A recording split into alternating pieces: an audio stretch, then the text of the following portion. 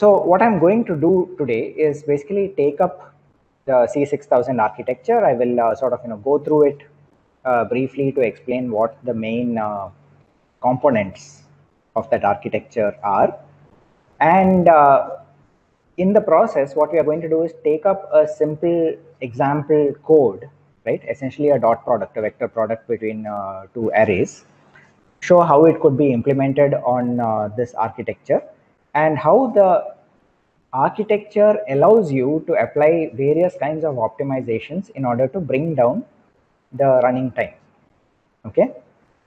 In the process, hopefully at least some of the concepts that we have discussed in the course should become should be visible in the way that we discuss it, right? I mean, it's not going to be directly, I'm not going to say directly this is what is done over here, this is this particular transformation, but hopefully most of the ideas at least come through from the way that we analyze this. Okay, so this is a picture of the internal block diagram. I need to zoom out a little bit. This is a very rough picture of the C6000 architecture. Okay, and what I mean by the C6000 architecture over here is to basically say that so the first question is, what is the C6000? Okay, Texas Instruments has many different DSPs, and by DSP I mean a digital signal processor, right? Not DSP as in digital signal processing, but DSP as in a particular element, just like a CPU. Okay, so what is a DSP? We discussed this earlier. Essentially what we have is, there is this computational unit, the core computational unit, but it has certain kinds of specialized architectural elements that make it better suited for implementing signal processing type applications. Okay, so this particular block diagram, the structure that I'm showing over here, is a very generic block diagram, right? All that it's saying is, there is one CPU in the middle, right? Basically you have this, we have the CPU, we have memory, and we have peripherals, right? These are the three main architectural elements of pretty much any kind of processing unit, right? And of course what we have is, there are these internal buses that connect everything together. So far there is nothing particular about this architecture that should surprise you or is different from any other kinds of processor, right? Now let's take one specific example, right, of a problem that we want to solve, something which is a sort of common occurrence in the context of signal processing, and say, okay, how would we implement something like this on a C6000 processor? Okay, so what is the C6000 processor? Rather than trying to sort of explain what exactly is that family and so on, we will get to what are the main architectural elements in a couple of slides, and at that point it should hopefully be clear what is good about it, right, from the point of view of implementation, and how we hope to make use of that hardware. Okay, so first thing is, let's come up with a concrete problem, and this is essentially the problem of finding a dot product. Y is equal to summation n is equal to small n is equal to 1 to capital N, an into xn, right? This is essentially a sort of a dot product or a vector product, right, where the a values are some constants that are stored somewhere in the memory of the processor. The x values presumably are samples of an analog signal, okay, so are most probably coming in from outside. But as far as a DSP processor is concerned, it may have an interface with an analog to a digital converter, that it may or may not, but the point is that it is in general not going to have arbitrary shift registers built into it. Okay, so when I say this xn, it looks like it is a shift register, but it's basically implemented in memory, right? What I mean by that is, the xn values will also be stored as an array in memory. So the an values are going to be some array in memory, some consecutive set of values that are stored somewhere in some memory locations. Xn values are also some stored in some memory location somewhere. So the program, in other words, will have to retrieve two sets of values from memory, multiply them point by point, add up, and finally generate a result. Okay, Now, why is this a common occurrence? Think about it, pretty much any kind of linear filtering, FIR filtering, or even IIR filtering ultimately boils down to this, right? I need to read in a set of coefficients and a set of present and past values of xn and possibly yn, okay? And multiply point by point, do a summation and generate a final result, okay? What about a Fourier transform? If I use the regular definition of the Fourier transform, it exactly is this same thing, right? Because ultimately what will happen is there will be a set of Gödel factors. I need to multiply them point by point, add up. If I use the fast Fourier transform algorithm, then it changes slightly, but ultimately I will still have multiplies and adds, okay? Let's say I do some other kind of, a dot product, distance finding, or any other kind of similar, a correlation. All of those kind of applications ultimately turn out to be dot products. Okay, so that's why this is, ultimately, if you look at the history of DSPs, they pretty much come from that line of attack, right? This is the most common type of operation that is to be implemented in signal processing applications. So let's try and speed that up. So what we are going to do is to try and see if we can write some code for this algorithm and also develop the architecture, right, as we go. First thing to ask is, what are the two most basic instructions required for this algorithm, right? And let's think about it purely in terms of the arithmetic operations, right? We need to multiply, right?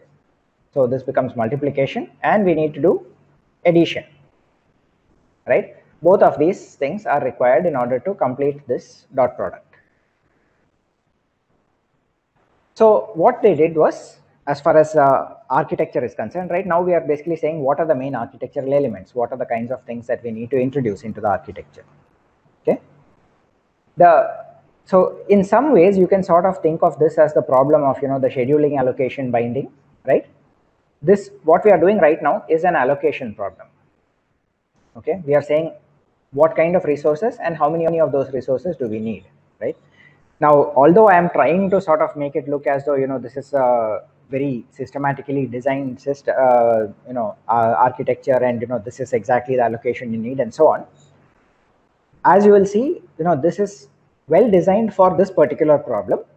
If the problem is different, in particular, even if it's something as simple as an FFT rather than a dot product, you will find that maybe this particular architecture is not the best suited, right? So whatever sort of explanations that I'm giving over here are, you should understand them in the spirit that they are being given, right? It's sort of a motivating example of how you can go about designing an architecture, but this is not necessarily the best possible architecture for a signal processing, signal processor, right? It turns out it's good for certain kinds of applications. There might be other things where it does not do quite so well. Anyway, the bottom line is, the first thing that we will need for sure is going to be a multiply unit, okay, something that can do multiplications. Since we have to do so many multiplications, let's put in custom hardware whose job is only to do multiplication, okay? And what we have over here is the assembly language instruction, right, corresponding to that multiplication, okay? So the assembly instruction itself is MPY, right? So this basically says this is the operation to be done, multiply two values, okay? This indicates which hardware unit, okay? So in other words, this is the binding problem.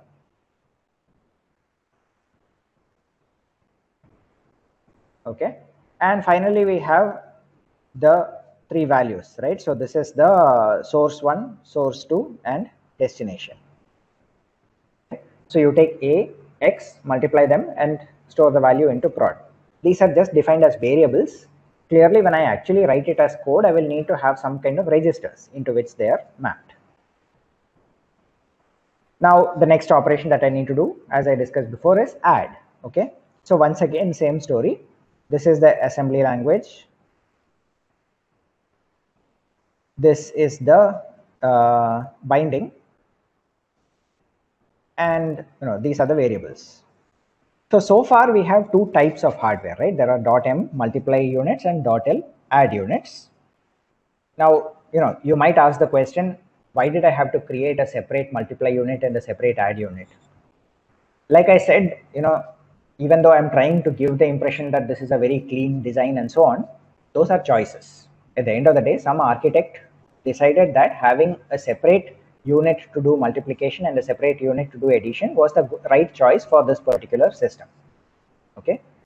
There are other processors or other systems in which there is just one multiply accumulate unit, which can't really do multiply and add, and which can do multiply and add as one operation even, right?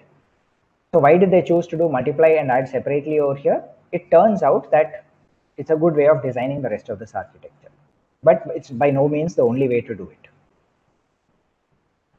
Right, so let's move on. Like I said, you have this thing that the a, x, prod, y, all of those are variables, right?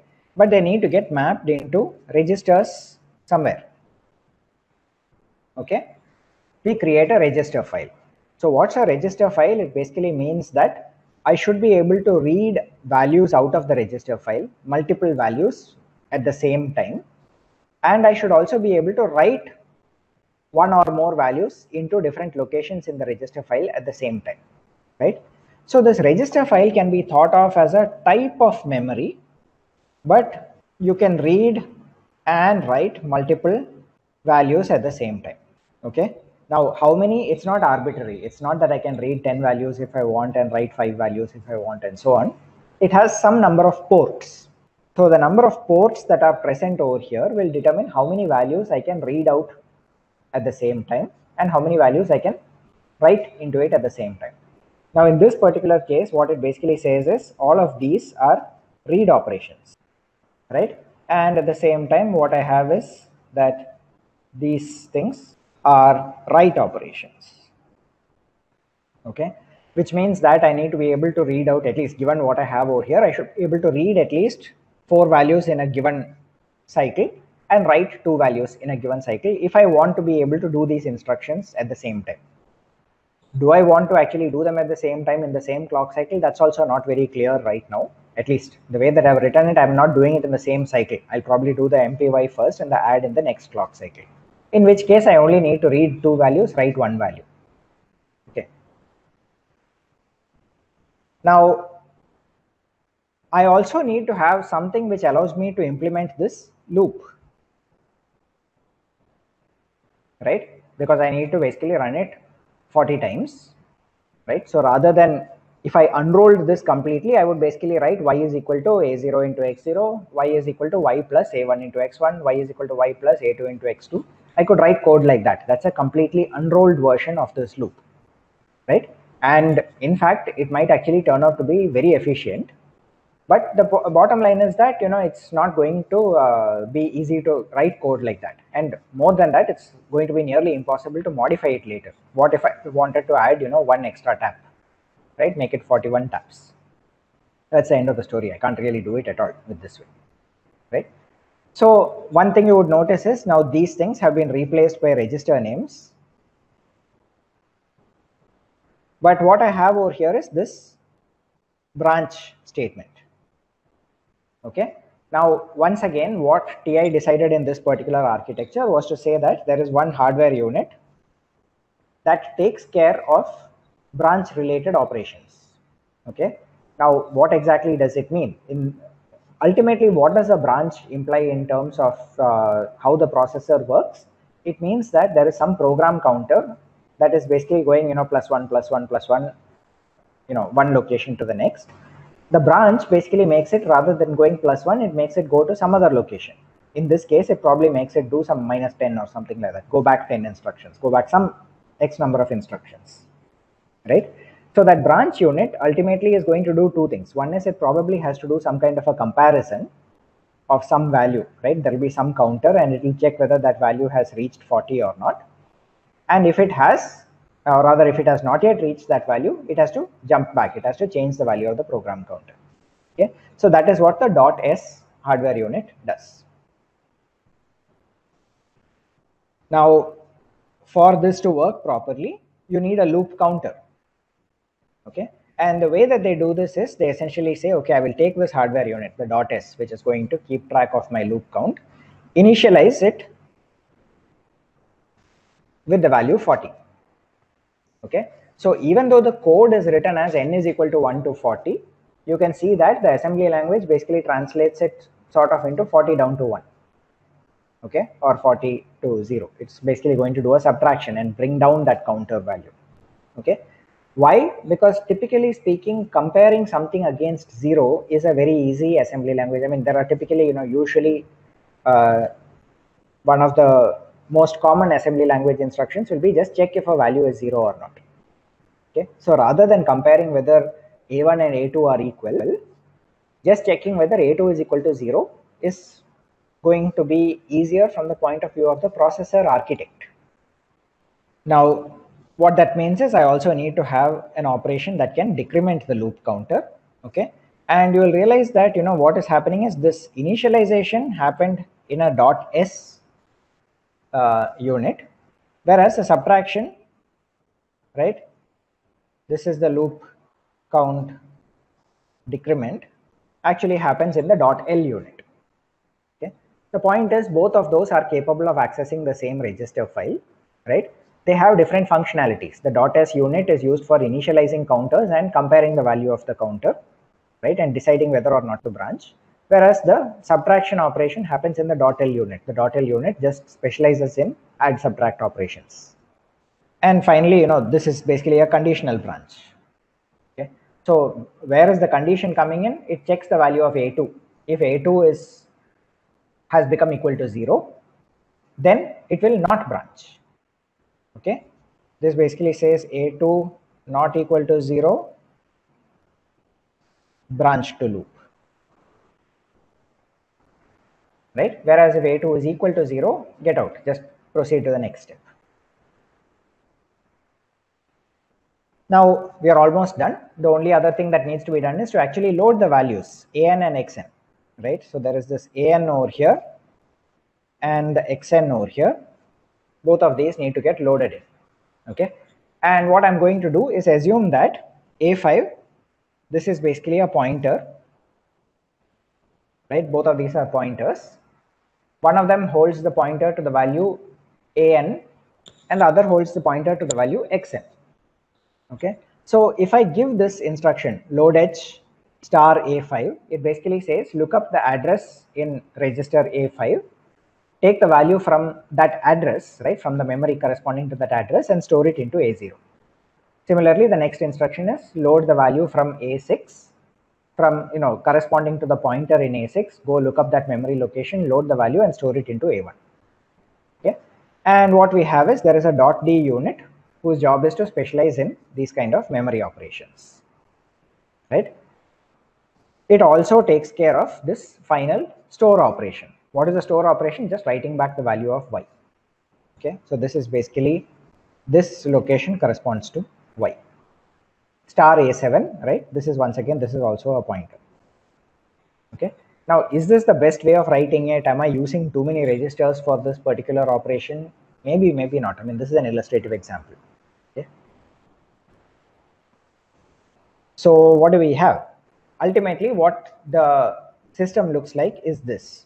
Okay, I need to write this code. The first thing I'll do is, initialize this counter, right?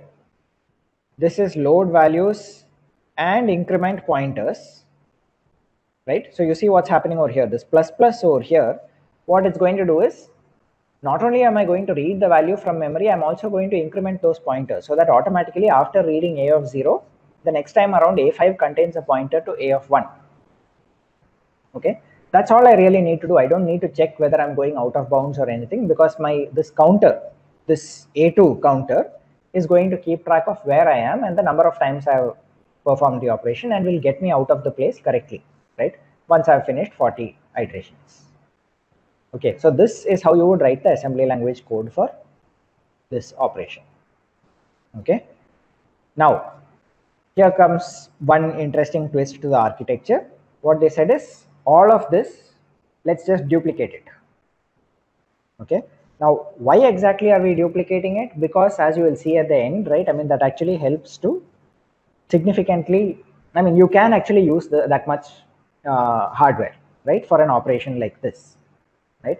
But the thing to keep in mind over here is,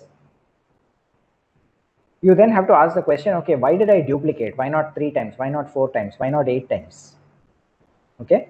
And ultimately what happens is that you are going to end up struggling with some kind of bottlenecks. And what will those bottlenecks be? Ultimately, it is going to be, one of the major bottlenecks is going to be this, right? How wide of a bus can I get to the data memory? And how many values can I read from data memory in a given clock cycle? Okay. If you look at the previous code, you can already see that, I am going to need to read a value from A5 and store it into A0. Next time I need to read a value from A6 and store it into A1. And then eventually after everything is done, I need to store a value back into the pointer A7. Okay. If that happens one after the other, it's okay. At any given point in time, I'm either reading or writing one value. So the .d just has a simple interface to data memory.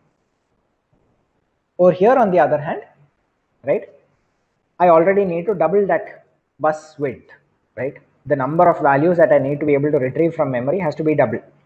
And it's not as simple as just making it a 64-bit bus. It actually means that I need to be able to retrieve from 2 different locations in memory.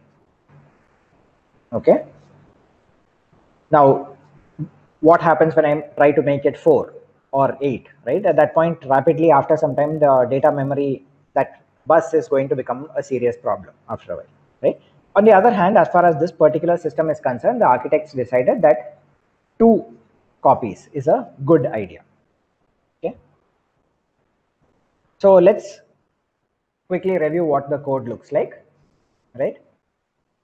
You start by initializing the loop counter, then load the values of a of n and x of n, you say into the registers A0 and A1, right? A3 will then contain the value of an into xn. A4 will have the value y, which is y plus A3. Decrement the loop count. Then if A2 is not equal to 0, branch back. And once A2 is equal to 0, come out and store the value in the pointer given by A7.